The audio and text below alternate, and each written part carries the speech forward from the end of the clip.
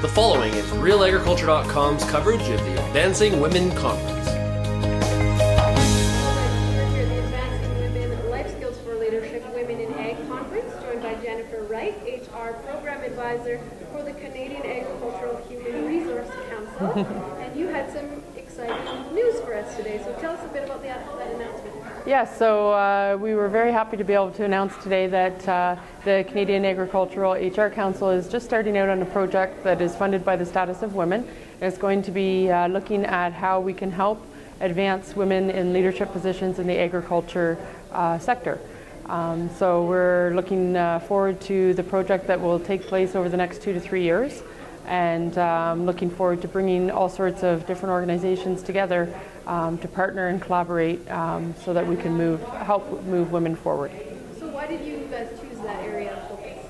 Well, I think as we're seeing with this conference, it's a need that's there. I think women have made a lot of progress and advancement within the sector, but there's always room for more.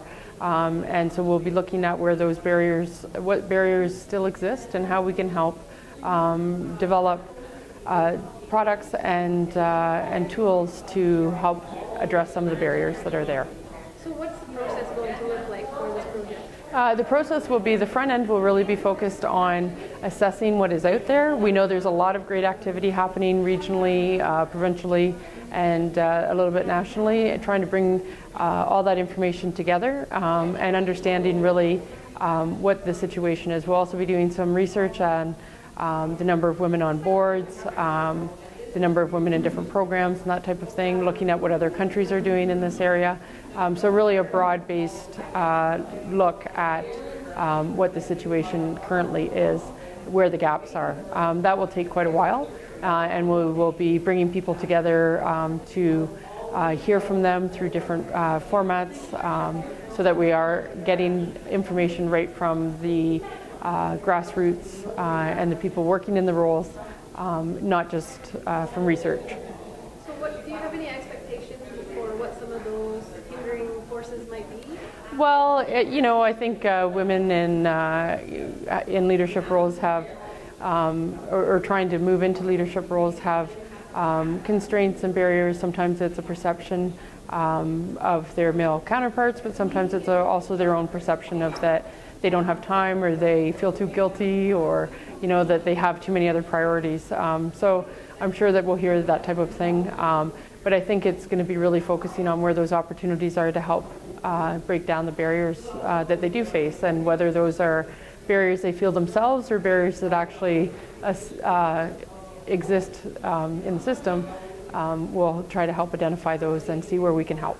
And then once you identify those, what's the next? So then once we get a good understanding of what's out there and what issues need to be addressed, we'll then move into looking at how we can develop a few tools and programs perhaps that may help address that. It may be things like, you know, formalizing a national network professional network for women. It may be a leadership program that's specific to women.